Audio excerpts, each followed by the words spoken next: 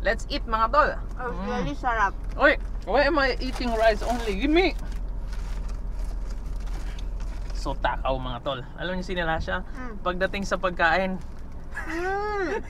pagdating sa pagkain, napakatakaw mga tol. Ayaw mag-share.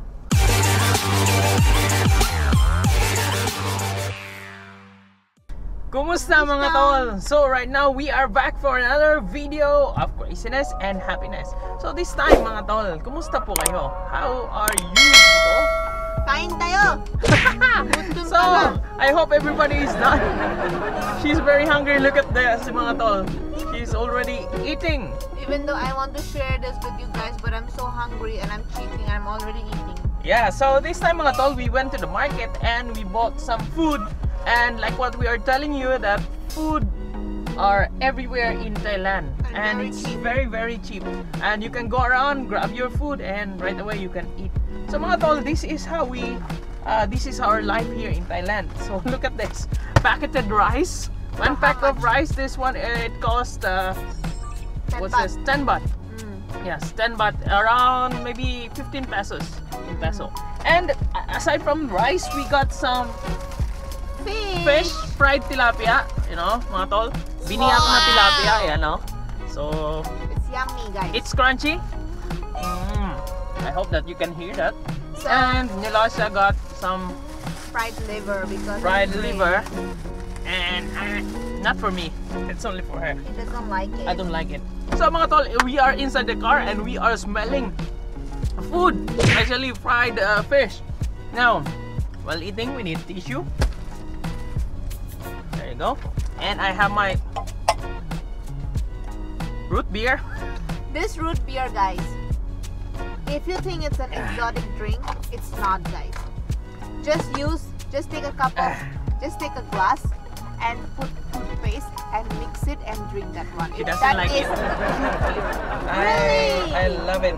It's really, it's like drinking toothpaste. So mga tol, look at this. This is how they are packing the rice. And if you don't know how to remove this, those people who've been to Thailand, you will go crazy removing the rubber band. But yeah, this is how they pack, and this is how you will eat mga tol rice here in Thailand. So look, so you mix it like this, roll it, you know, like a sausage rice. There you go. And that's the time. You don't need to touch the rice, just eat. Wow! So like that. Well, Japanese, and take the fish.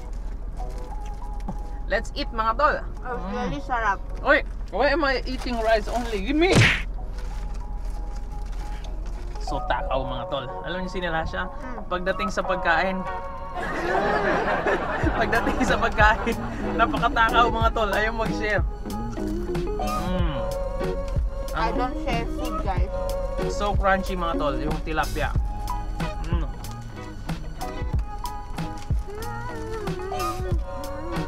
Together with rice, buhay na mga tol.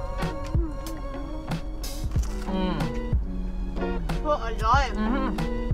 Sarap. Where was coming on? Ganun lang.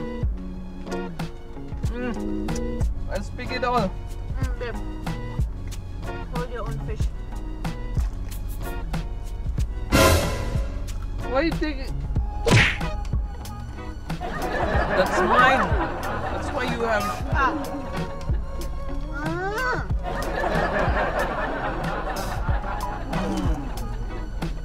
Oh, so tasty.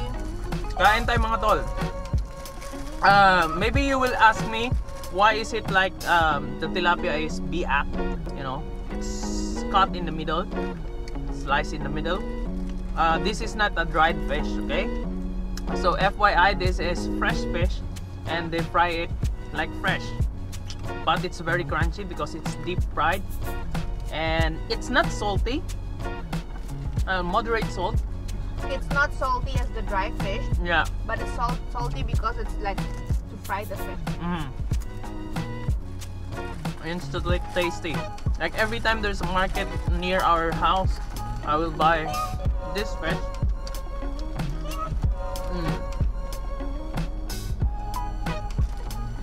and a packet of rice, and you are done. In one pack of fish, mga tol, there are maybe 5 or to 6 pieces of fish for 50 baht. So around maybe like 75 or 70 baht in the Philippines. 70 pesos. And when you're happy, 70 plus 10 baht, so 80 pesos, and you're done. do a happy dance. I don't know what to say, mga tol. I'm almost full. Almost? One more bite and I'm done. This is for our dog. Just one more piece though. I'm done. Later. I'm trying my liver. That's how you do it. I would like to eat chicken liver. Even though some people might find it disgusting. Finger licking good. KFC. Some tissue and Wait, I'm gonna eat that first. do you still have alcohol there?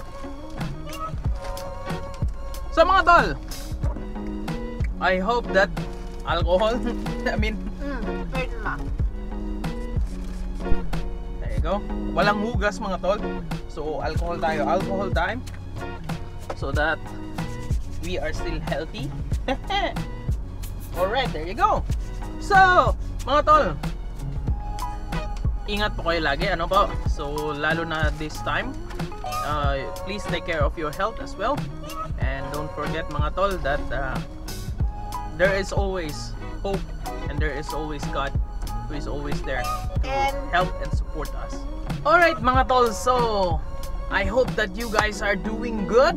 And don't forget mga tol, just pray all the time because prayer is very powerful and we have always God that is always there, who is always guiding us and providing us whatever it is, whatever trials may come on our way mga tol. Don't forget God is always there.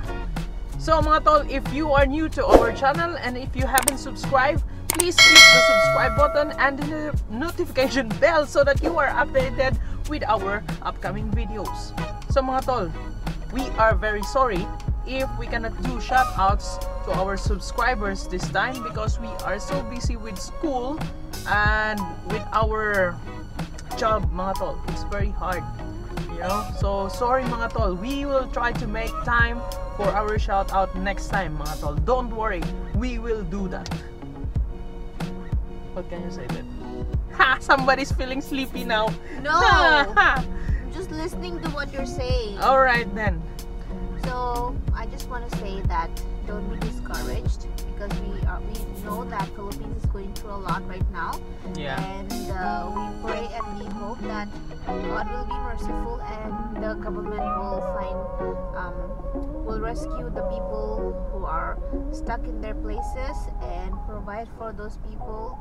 And be safe everyone and take care, and we'll keep all of you in our prayers. Thank you. Alright mga tol, ingat po kayo. Ingat po. Paalam. Bye bye.